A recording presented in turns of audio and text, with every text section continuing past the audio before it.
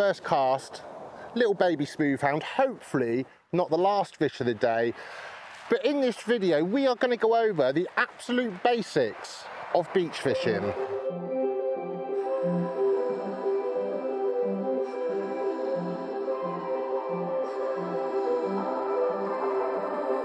Blue, the feeling behind my eyes. You stood out 'cause you were in red. Then, against my intentions, I let you turn me violet instead. Summer high, met you in August. New York, back to my cold apartment. Distance sucks, but at least I'm still with you.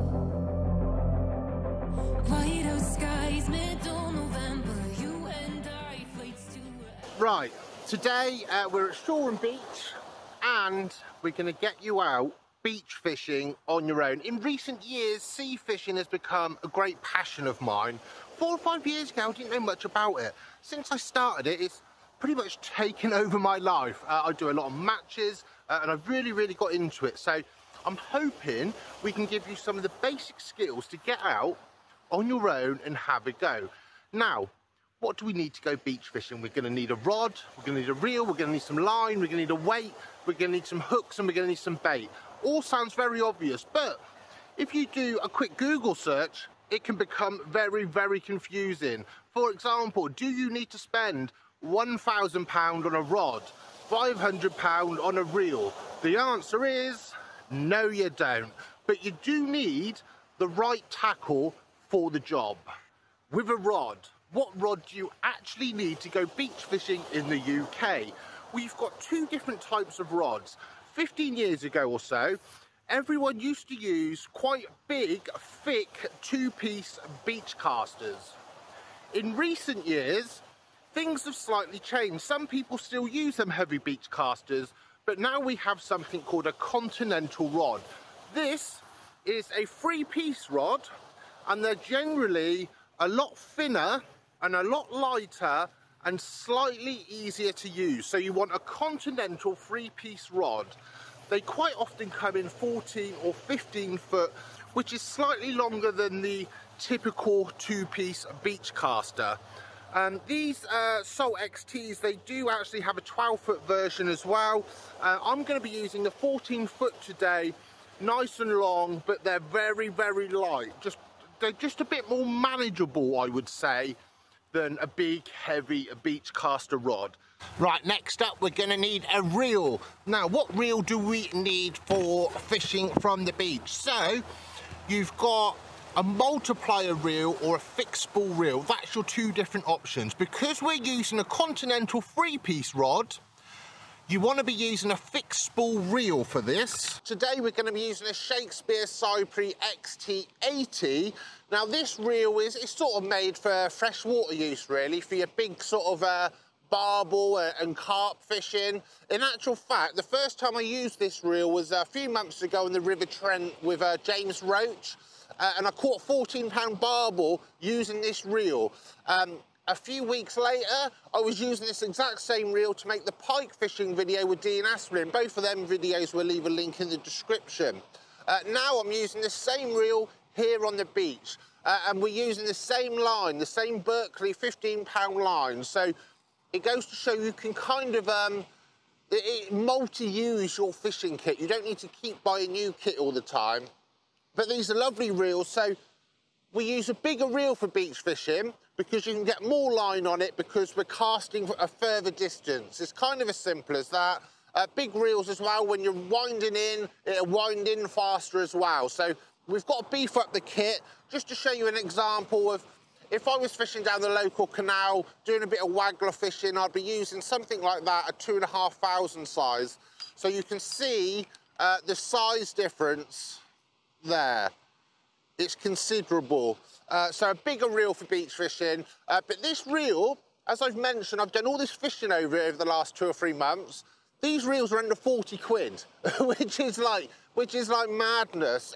And that has never let me down, this reel, yet. And we've caught some massive fish on it. Now, for sea fishing, what type of line do you actually need? Well, there's two different lines that you can use. You have braid or mono.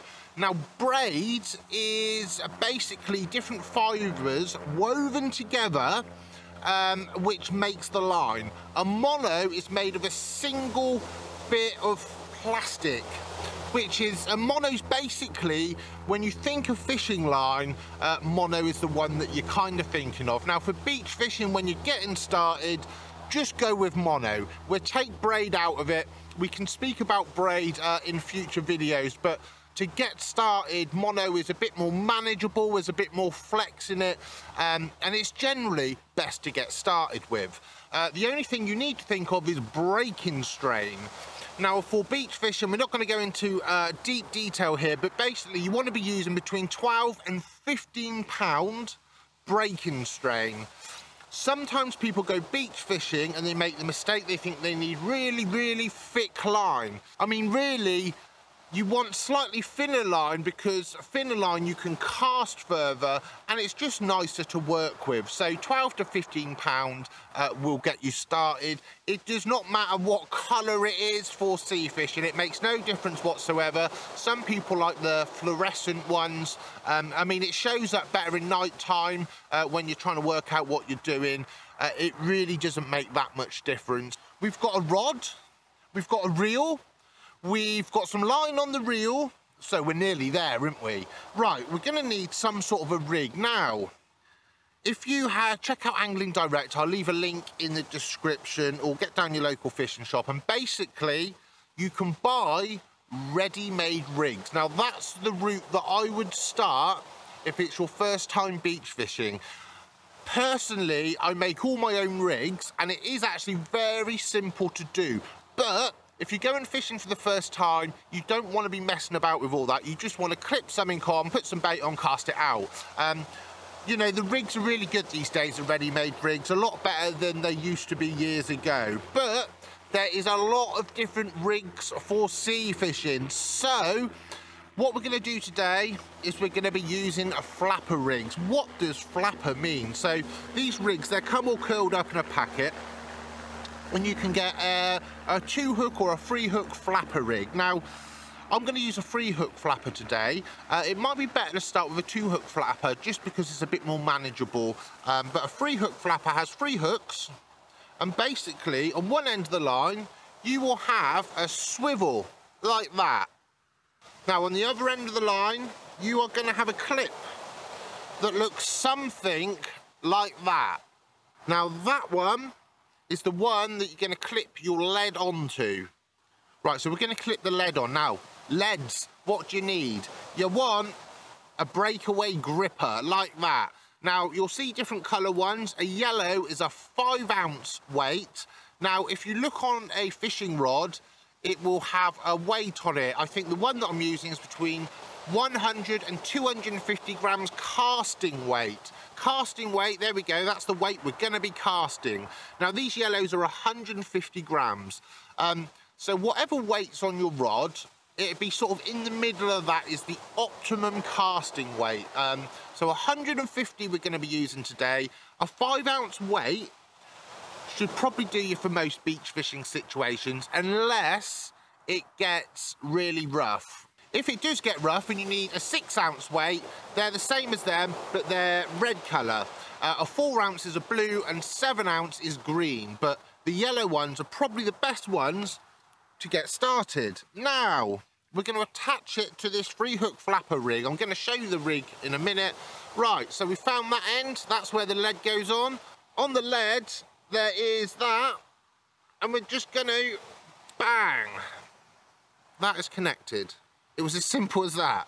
Let's have a quick look at the rig. So, a flapper, a 1 down, 2 up. That's what I'm using. Now, what that means, you've got 1 hook, a hook length, right? That's a hook length. We call them snoods in sea fishing. So you've got 1 snood going under the lead. So this is going to be fishing on the bottom. See? You've got a hook there. And then as you go up the line, you've got another snood there with another hook on. Now, a 2-hook flapper is probably quite good to get you started. I'm actually using another hook up the line there. So we've got hooks going all the way up the line. That's what you connect your main line to, and then you can go fishing. Just a quick note on hooks. What size hook do you need? Well, I would say a size 2 hook is probably the best sea fishing hook to get started with. A size 2 hook, you can catch a massive big fish, or you can catch a small fish. You can basically catch everything on a size 2 hook. Now, if you're buying ready-made sea fishing flapper rigs, they're probably going to come with Aberdeen hooks. Aberdeen hooks, there we go, that's what they look like. They've got a long shank there, and that is a size 2. This is already made up, so you probably won't have to worry too much about that. I tell you what is good, on your ready-made rigs, you might have something like this, a little stop knot type thing with a little shiny sequin. And that is to keep your bait in place, but we're going to look at that a bit more in a minute. You see these leads? They're called breakaway leads. They're probably coming, they'll have all these flappy bits around like that. Now, what you've got to do is these little bits here, you just click it into place like that. See? And they're stuck like that. Now, when you cast out, it's going to go into the seabed. And these little wires stick into the seabed, and this stops your rig from moving about. But when you want to reel in, they will come undone, like that. Right? And then you can reel it in. Really simple. If they ever get quite loose, you can just bend them a little bit more like that, and they firm up. But that is a breakaway lead. That's what you want to be using for fishing off the beach. Oh, I've just had to jump up. Basically, we've got Mabey here, who is the angling development officer for the southeast. He's going to do a casting lesson in a minute, but I think he's just caught a fish, so let's go and have a look. Gee, what you got? Got a nice little bass. Little first one, just a little tiny baby, but it's just nice to be out on the beach and having a go, trying to catch a few different species. So was that quite close in? Yeah, it wasn't too far out at all. No, you don't have to cast very far to catch these ones, Jimmy. Just past where the breaks are and things, and just a little, I think I had this one on a little piece of ragworm, tipped with a little bit of squid. So there we go. Now, I'm ready to attach my rig to the main line. We're nearly ready to cast out, but stop what you're doing. We've got a bit of an issue. I told you earlier, you need to be using 12 to 15 pound break and strain line, right? You don't really want big, thick line when sea fishing. As I said, you can't cast as far. But if you're using 15 pound main line on your reel, and you are casting a 5 ounce weight, which you need to do to hold the bottom, you've got an issue. That 15 pound line on the reel cannot cast a 5 ounce weight. It's going to break the line. Confused?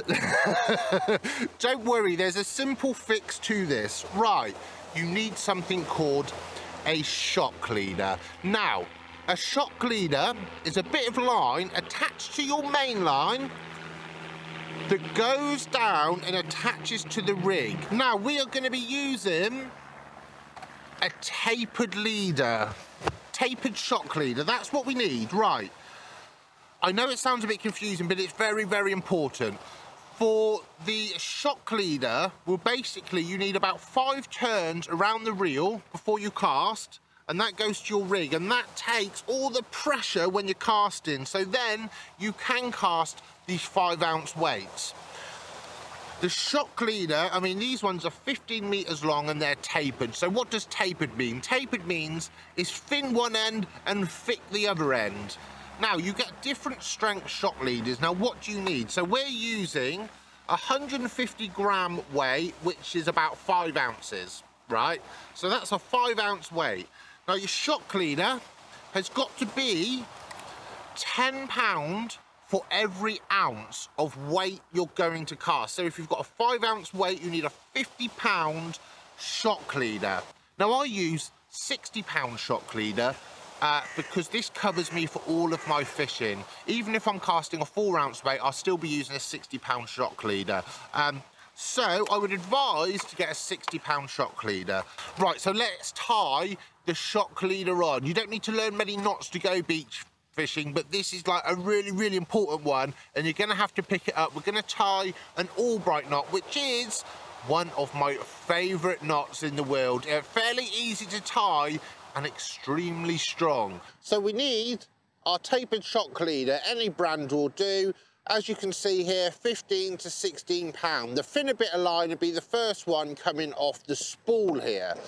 Now this is our main line that's connected to the reel.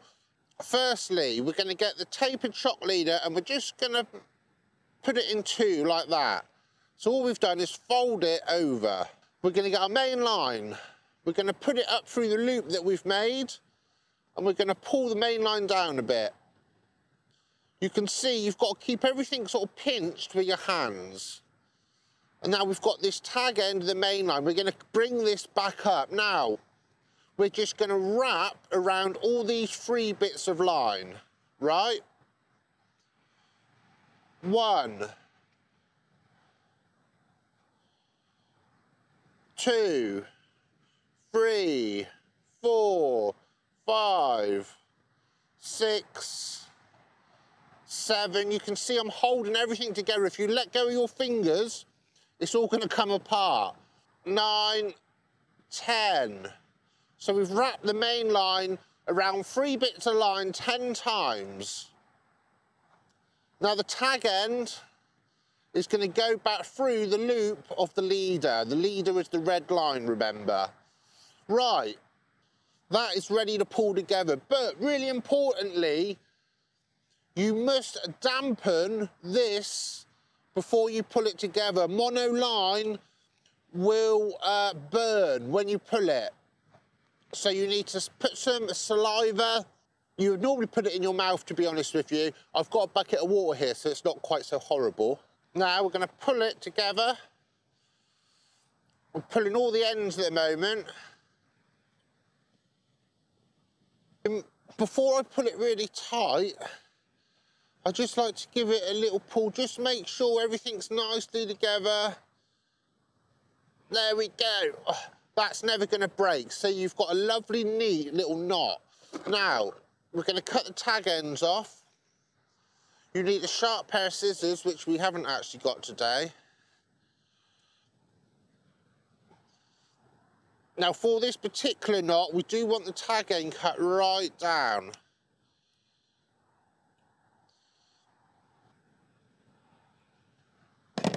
Now, what we're left with there is a very small knot, but extremely strong. You can pull that as hard as you want, and it's never going to go.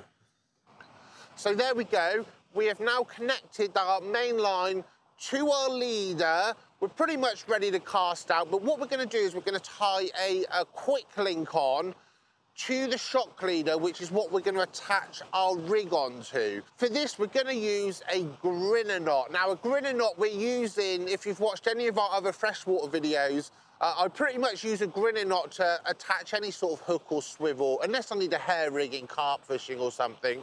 I pretty much always use a grinner knot. And we're going to quickly tie one now.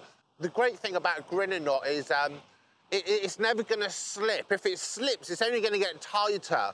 So it's a really good knot to learn. You don't need to know loads and loads of knots to go fishing, but you do need to know a grinner knot and an Albright knot to go fishing in the sea. So we're going to attach a quick link on now, and it's going to take about 2 minutes. Now we've reeled the shock leader onto the reel, and we've ended up with this end of the shock leader. This is a thick 60-pound end, right? Now on this, we need to put a clip onto it, like that. And this is what we're going to clip our rig onto.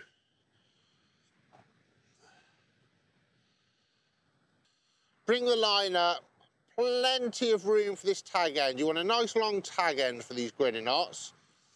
Then we're going to bring the line back down again, and we're going to pinch it here. And then this tag end is going to go over 2 bits of line 5 times. 4, 5. I'm doing this all a bit cock-handed. Right, and now we're going to wet the knot wet the knot. We're going to pull the tag end a bit, get the knot starting to form, and then I'm holding the clip here, I'm holding the main line here, and we're going to pull it.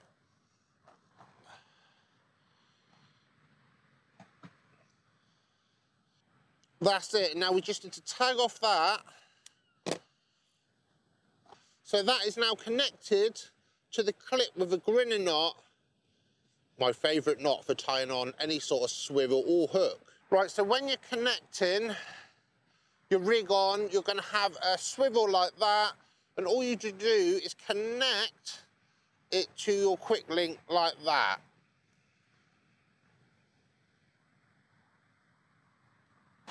I've got a bite. Now, when you get a bite in sea fishing, it's a slightly different situation to freshwater, because when the float goes under or the feeder rod's going over when freshwater fishing, you strike it straight away. Sea fishing's slightly different because you get a little knock. You don't need to strike it straight away.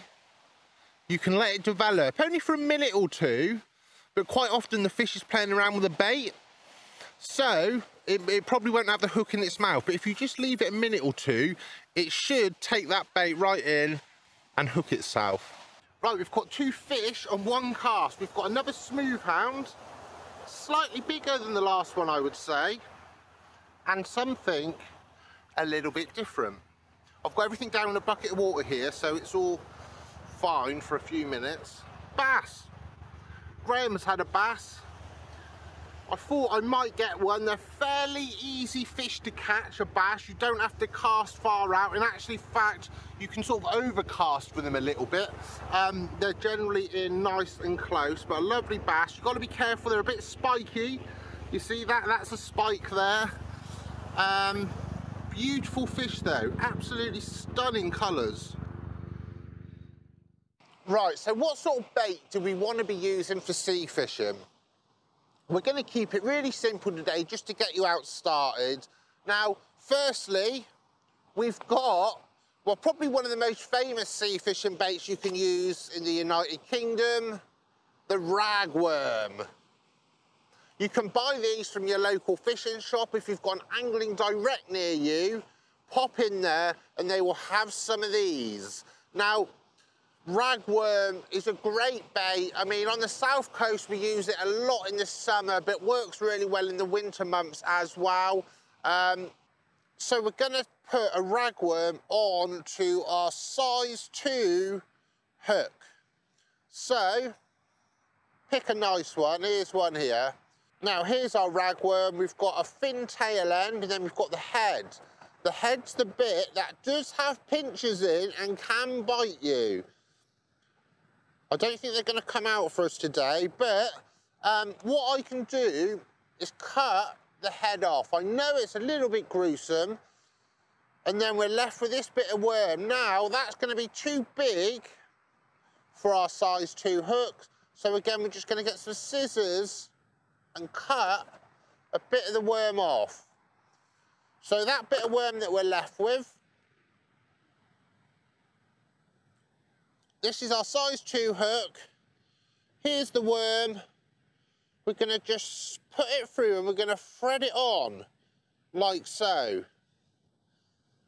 Thread it on, thread it on.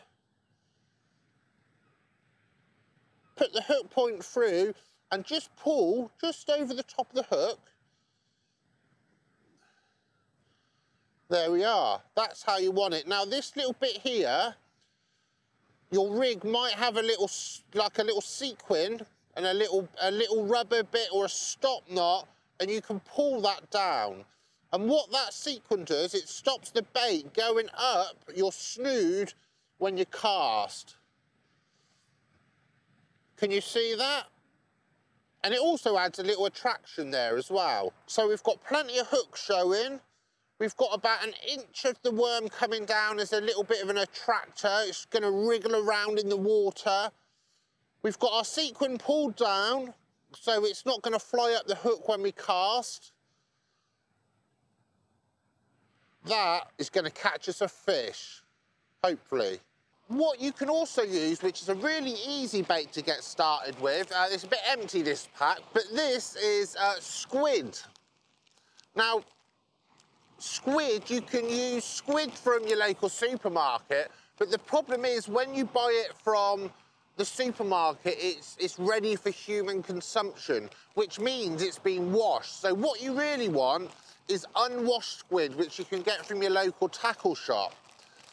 This has all the juicy stuff, the goodness, the oils. Now, you wouldn't really want to eat it, but fish find that scent in the water. So we want all that horrible, oily stuff on there, because that's what's going to attract the fish to the bait. So that's a basic squid. I mean, it's also worth noting, when this pack's full, that's about $3.99, and it lasts for ages. You can actually break it up into little bits, to 4 little bits if you want, when you buy it, and freeze it in 4 separate bits, so it'll last you a lot longer. But I think it's about $3.99 for a massive pack of unwashed squid. But we're going to show you how to hook it and how to use it. There's only a few left in here. We're going to get one out of the packet. Still a little bit frozen. So that's what a squid looks like. They come in different sizes. What we're going to do, with normal pair of scissors, we're just going to cut some little strips off like that. We're going to cut a nice strip off like that. We've got a size 2 hook. And all we're going to do,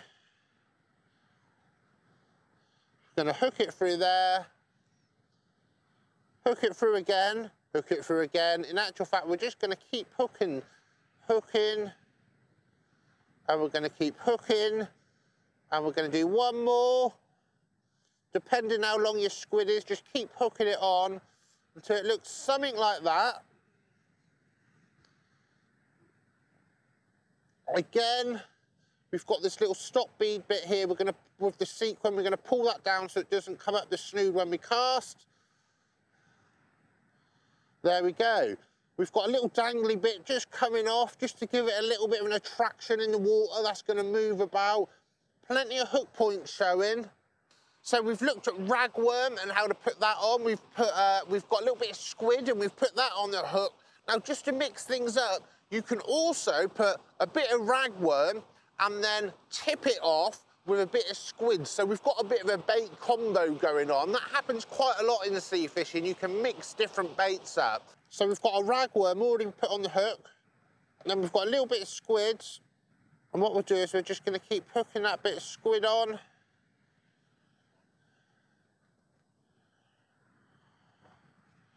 So now we've got a bit of rag with a bit of squid on as well, just to add that little bit more attraction.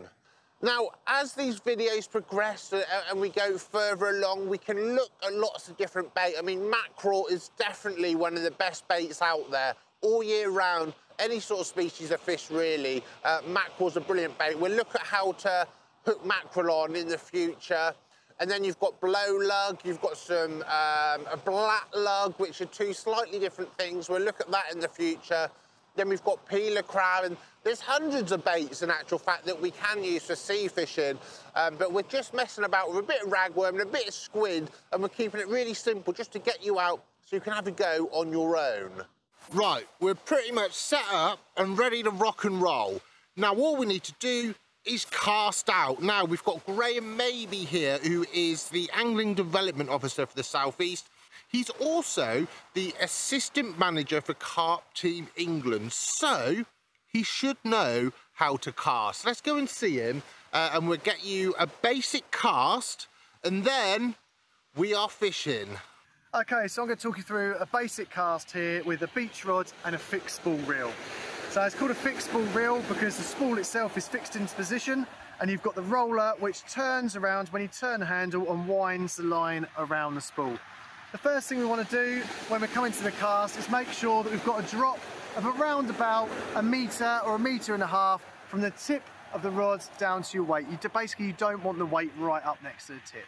Just one little tip to point out to people, with the fixed spool reel, we've got this lever at the top of the spool, which is the drag. And what that does is when we loosen it off, we can actually pull line out of the spool, and that will lower the lead down. We also use it if you hook into a big fish and it's pulling really hard. it can actually pull line from the reel there, acting like a shock absorber. So 2 little tips really. If you wind the weight up too close to the tip ring, you can just loosen off the drag, lower the weight down to the desired length, so about a metre, metre and a half. But just make sure always before you cast, your drag is done up really tight. And that's important because if you're holding onto the line like so and making the cast, if that drag is loose, the line can slip and could end up cutting your finger. So always before the cast, make sure your drag is done up nice and tight. There's 3 stages to what you're going to do down here with the reel. Hold the reel with 2 fingers either side of the reel seat here like so. And the first one is going to be you put the roller to the top, and to do so you just roll the roller around with your hand and have it so the roller comes to the top. Second stage is going to be finger on the line, so we're going to use your index finger, your trigger finger, to hold the line against the rod like so. And then the third stage is going to be open the bail arm, which is this bit here, which goes around the spool, and we're going to open it up and it'll click into place. Now what that's done is when that bail arm's open, it means when I release my finger, the line will come off of the spool and allow the weight to go out into the water. So that's why we're holding the line against the rod there. So that's what we're going to do with our hands. I'm now ready to actually perform the cast. So I'm going to just check behind me to make sure there's no one there to start with. I'm going to bring the rod around slightly to the side, and I'm just going to watch. I'm going to wait as it goes behind me in the hooks to make sure it's not getting caught on anything, and then I'm going to turn myself and face towards the water. And quite simply what we're going to do is have the rod at 45 degrees up behind us. We're going to slightly drop it back and then bring the rod forward, and when the rod reaches 45 degrees in front of us, we're going to release that trigger finger. And what that's going to do is it's going to allow the weight to fly out into the water. If you release it too early, the weight will go up. If you release it too late, the weight will go down. So it's just getting the timing right.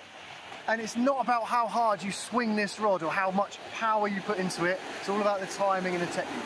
So I'll go ahead and show you a cast. So 45 degrees up behind me. I'm just going to lower the rod, bring it forward and release with my finger. There we go.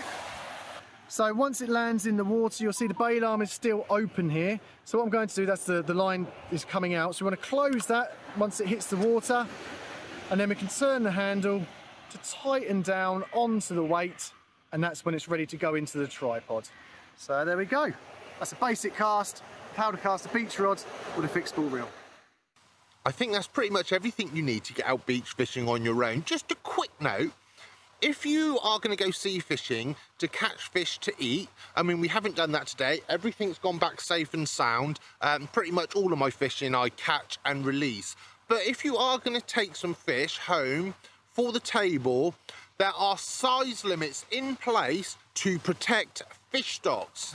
I'm going to leave a link in the description. So basically there is a size limit. So a fish has to be a certain amount of centimetres before you can take it home. Otherwise you have to put it back. Now keep an eye out, especially for bass limits, because that can change at different times of the year. I'll leave a link in the description and it should all make sense. If you've got any questions about anything in this video, just hit us up on the Get Fishing social media accounts. I'm on there all the time answering questions. Do hit us up and we will try and get you out fishing on your own. If you would like to try fishing, and this all seems a little bit complicated, you can go to a Get Fishing event. Now, if you go to the link in the description, anglingtrust.net/Get Fishing, you can find an event near you, freshwater and now sea fishing as well. And basically you can turn up, all the kit's provided, set up for you. You even get an instructor, you get some free bait. Do go and have a look on the Get Fishing website, find an event near you, and then hopefully you can come back and watch this video, get some bits and bobs and get out and have a go on your own. We've also got the Get Fishing Awards now, which is you can take part at certain Get Fishing events. You can go through the Get Fishing Awards. Basically, you have to do it in 3 different sessions. There's a bronze, silver and gold award. So hopefully, by the time you complete the gold award, you can get out on your own. thank you for watching. Give us a subscribe on YouTube, and we're going to be back very soon for some more freshwater and sea fishing videos.